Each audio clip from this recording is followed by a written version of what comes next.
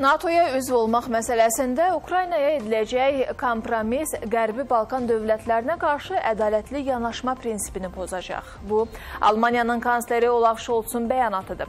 Rusiya Xarici İşlər Nazirinin müavini Andrey Rudenko deyib ki, ölkəsi danışıqlar masasına qayıtmağa hazırdır. Bu arada NATO'nun baş katibi Jens Stoltenberg də Ukraynanın qələbə qazanacağına inandığını bildirib.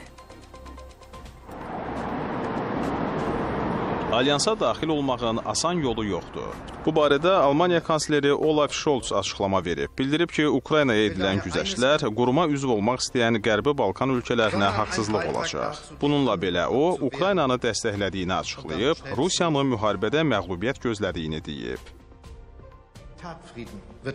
Bəziləri üçün dəstəyimiz kifayət etmir. Amma biz qəti şəkildə bildiririk ki, vəhşicəsinə hücuma məruz qalanlara kömək etməyə hazırıq. Çünki heç bir ölkənin özünü müdafiə etməsi eskalasiya deyil. Sülhün diktə edilməyəcəyini də əminliklə deyə bilərəm.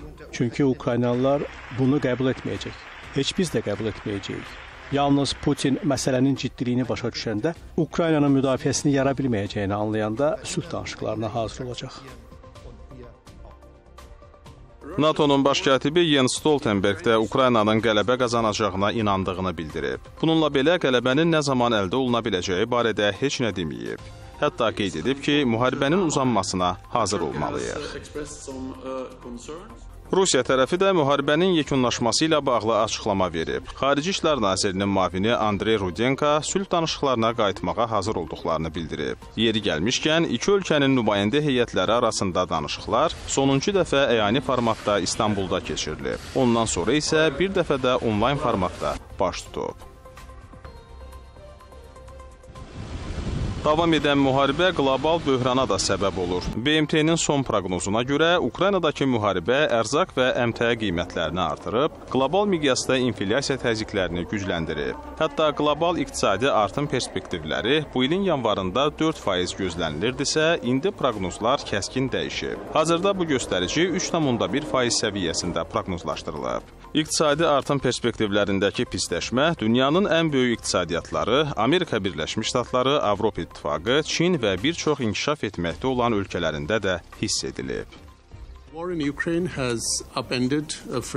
İnflyasiyaya səbəb ərzaq, enerji və digər məhsulların qiymətlərinin artmasıdır. Proqnozlaşdırdığımız qlobal inflyasiya 2022-ci ildə 6,7%-ə yüksələcək ki, bu da son 10 ildəki göstəricidən 2 dəfə çoxdur. Vəziyyət xüsusən də ərzaq təhlükəsizliyini pisləşdirir, yoxsulluğun artmasına səbəb olur. Yüksələn inflyasiya inkişaf etməkdə olan ölkələrə əlavə zərbə vura bilər.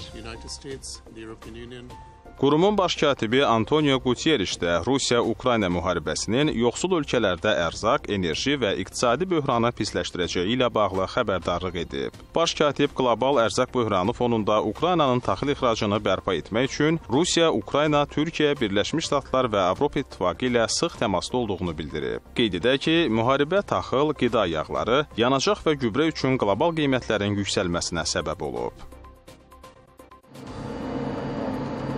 Rusiyada isə müharibə neft-qaz sektoruna zərbə vurub. Rusiyanın İqtisadi İnkişaf Nazirliyinin açıqlamasına əsasən, xam neft hasilatı bu il keçən illə müqayisədə 10,25% azalacaq. Üstəlik, sözü gedən tendensiya 2025-ci ilədək davam edəcək. Rəsmi qurumun hesabatına əsasən, 2021-ci ildə 524 milyon ton təşkil edən neft bu ilin sonuna kimi 475,3 milyon tona qədər azalacaq. Hasilatın 2023-cü ildə 472, 2024-də 476, 2025-ci ildə isə 480 milyon ton olacağı proqnozlaşdırılır. Oxşar dinamika qaz sektorunda da gözlənilir. Cari ilin sonuna hasilatın 6% azalacağı ehtimal edilir. Qaz hasilatının da növbəti 4 il ərzində 2021-ci ildə qeydə alınan 763,5 milyard kubmetr səviyyəsinə qədər bərpa olunacağı nəzərdə tutulmur.